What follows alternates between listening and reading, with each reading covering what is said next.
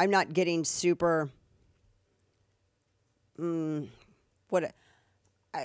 word that I'm thinking of, I'm not feeling super settled about what I'm reading with the polls, because if I'm being honest, everything is way too close for a president that unpopular. For Joe Biden to be as unpopular as he is, none of these polls should be that close. There's an enthusiasm problem on the Republican side that no one wants to talk about because they interpret it to mean that you're passing judgment or you are condemning either the former president or whatever. And it has nothing to do with that. I think part of the reason is because voters are fatigued. I think it was a mistake to start the primary so early. I also kind of think it was a mistake for Trump to start the primary so early. I don't know if he did so because of the legal stuff and he was trying to strategize about that. I don't know what it was, but it started so early. I mean, it should only really be just wrapping up now.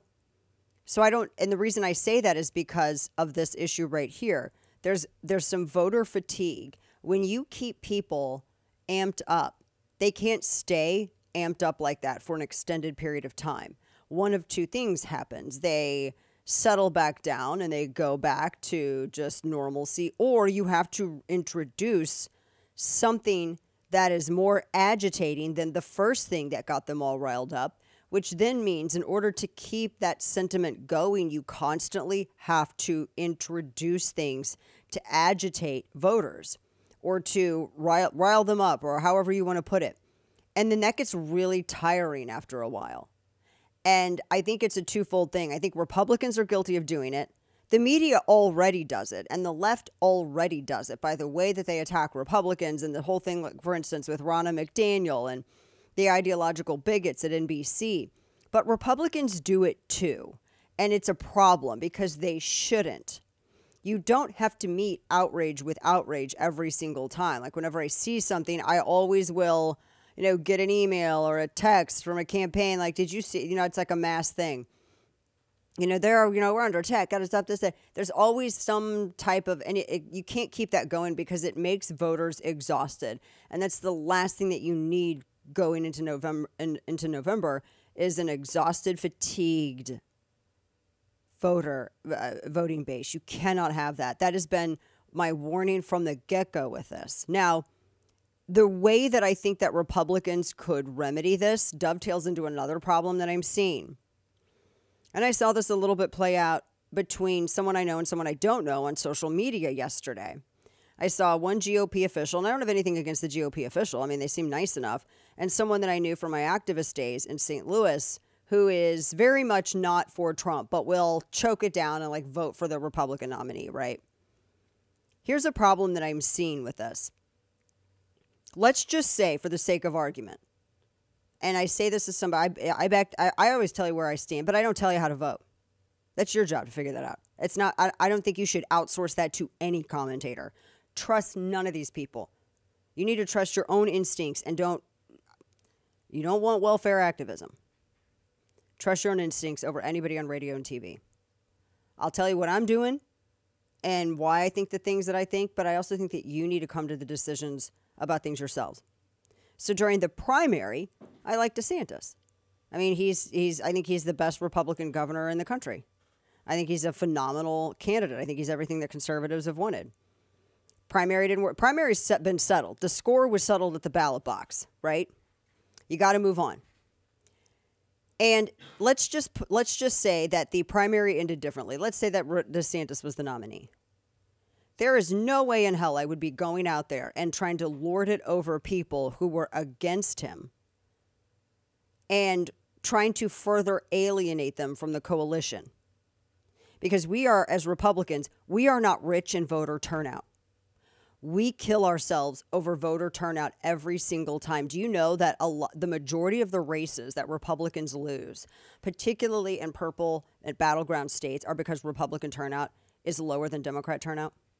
That's not a joke. I mean, there's been studies on this. I've analyzed. That's one of the reasons why, they bring me up to New York or whatever, because I can look at this stuff and immediately spot trends. That's a major issue. A major issue. That's the reason we lost the Senate. interestingly enough, back in 2010, during the midterm elections in which Barack Obama described it as a shellacking, Republican voter turnout was like one of the highest on record. And look at what happened.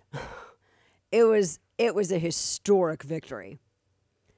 But a lot of stuff plays into this. Voter fatigue is one. But had the primary, like I said, turned out differently, I would be doing everything in my power to be conciliatory towards people who had different choices in the primary. Now, that's not my job. That's just, I'm strategizing and thinking I would want as many people to get victory as possible in 2024. I think that a lot of this responsibility, in fact, the responsibility of this falls on Republican officials and campaigns themselves.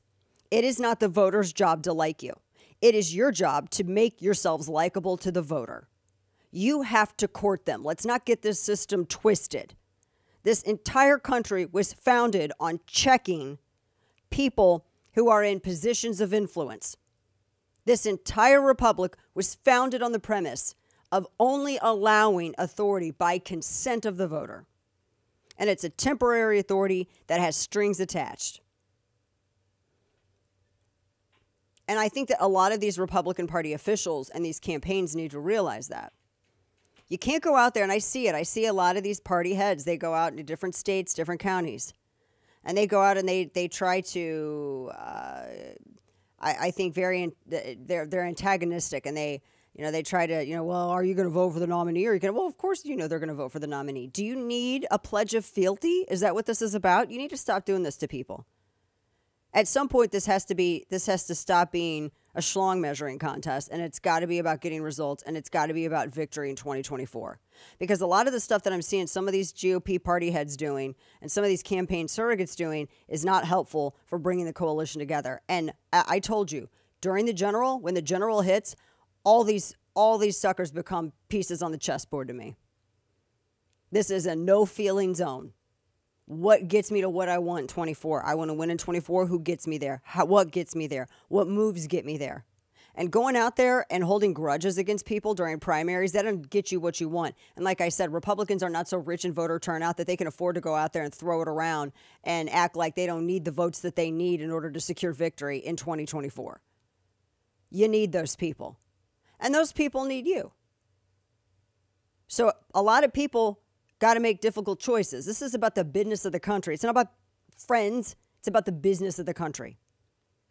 And I think it's the least sacrifice that someone could make, considering the history of sacrifice to establish this country and defend it. It is the least amount of sacrifice that people could make today to get over themselves and choke back their egos and get together for victory in 24. And that's not too much to ask. So when I see this stuff on social media, it rubs me the wrong way. When I see party leaders doing it, it rubs me the wrong way. I feel like that's an abuse of your influence. And that's not a behavioral trait of a leader. Leaders bring people together. And I think that for the voters, when you see someone being conciliatory and you see them reaching out and doing everything that they can to bring the coalition together, I think that, especially because it's show business of the country and we're about winning in 24, if that's what you believe, because you're not a Democrat and you believe that, then I think you got to make the effort too. I mean, again, the least sacrifice people could make. Now, that being said, the polls are too close for my comfort still.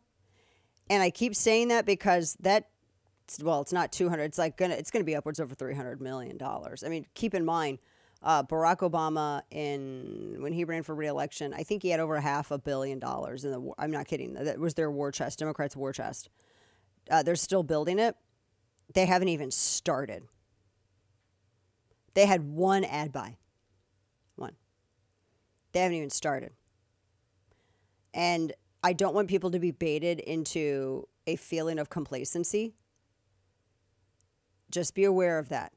Because this is going to start heating up as we roll into summer. And it's going to get nasty. It hadn't even started yet.